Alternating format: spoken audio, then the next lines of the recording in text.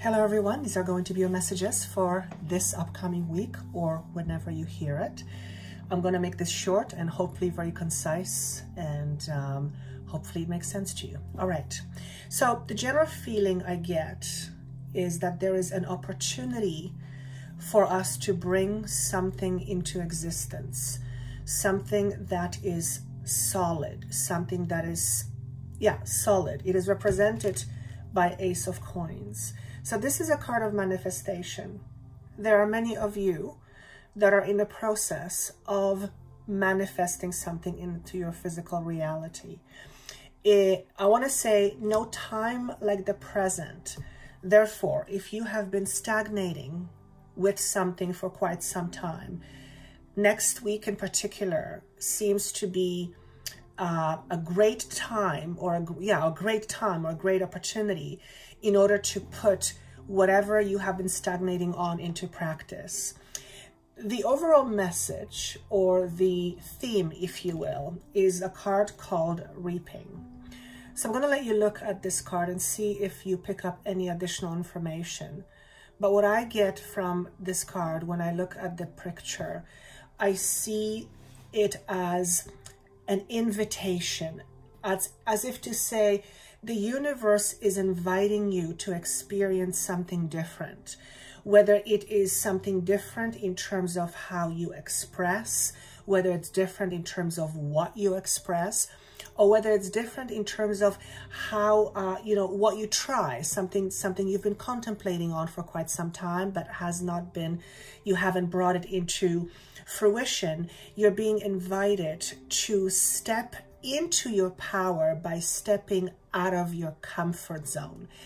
You will experience potentially quite a bit of resistance. I have been dealing with resistance over the last few weeks, and it has been through the roof at times, where I oscillate between having extreme awareness of the things I want to do, then to flip into resisting the very thing that I need to do.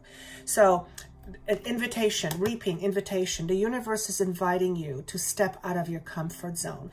And I feel it has to do with this manifestation. Whatever it is you are being invited to put into reality, you're being asked to step out of your comfort zone. There seems to be a choice or decision around this new beginning that is forming. And the choice of decision may be lack of confidence, may be lack of confidence, I want to say, lack of sureness, being unsure of yourself, not knowing if it's the right choice for you, not knowing that if you do make the choice that it's going to bring you success. So there's absolutely a potential for us to begin something new, to bring something into our reality. But there seems to be some conflicting thoughts about either how to do it or how to go about it. I pulled a few more cards and I said, okay, what is the biggest thing that I need them to know? Well, the Eight of Cups in reverse shows up, and the Five of Swords. And the way they landed to me, I will tell you how I felt it. What I felt was that in order for you to practice being yourself more, you have to let go of old disappointments. You have to let go, we have to let go of hiding ourselves or keeping ourselves in the background so that we don't stick out because we don't want to be noticed.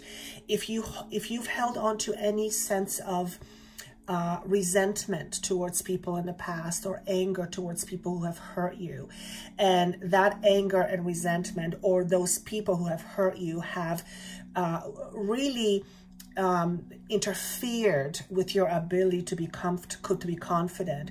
This time, particularly for some reason around this time, it is the energy is very, what's the word I want to use? Very, very potent for us to be able to let go of whatever it is that we are holding on to.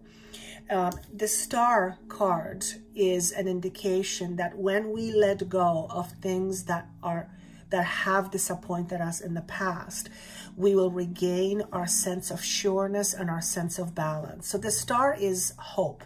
The star is emotional stability, being sure. You guys get, it's a wonderful card to get. Hope, hope, hope. Hope is the message here. So if you've been waiting a long time for something and it hasn't come to you yet, chances are quite high that you will find it in the next little while, or you will start making progress towards attracting it into yourself. What could this mean? I mean, this could mean so many different things. But let me just tune in and see if I can find some examples. It's time to go out and get busy. It's time to be seen. And that's a metaphor. You can translate it however it fits in your life and in your particular circumstance.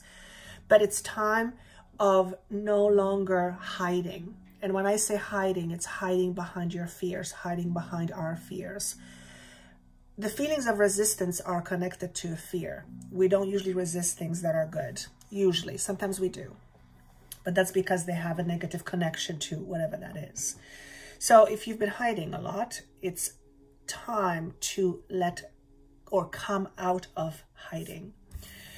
What's the best way to come out of hiding? It's to understand why you're hiding in the first place. If you are someone who wants to put themselves out there, but you are stopping yourself from being seen, understanding why you are afraid of being seen becomes a very important part of you letting go of that fear of being seen.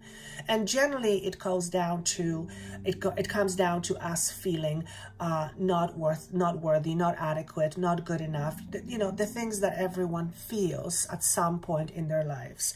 But chances are some of you have been holding on to whatever that is, and it's no longer useful for you. It has been useful at some point. It's protected you at some point. It's kept you safe in many cases. For some of you, it saved your butt. But this time around, or at this particular time, it's important to let some of this go. What's the best way of letting go of something that has hurt you? Is to try and understand it from a different perspective. If you've been holding on to betrayal, and as a result of that, you do not make yourself available for other commitments or for relationships, for committed relationships, then it's time to let go of that by understanding how it shaped you in a positive way. Find something that is of value to you, that has added value to you as a person, and see that difficult or painful often situation as something that gave you value in terms of who you are, so that you start connecting to it that way rather than that situation or a person having taken something away from you. And yes, they may have taken something away from you for sure.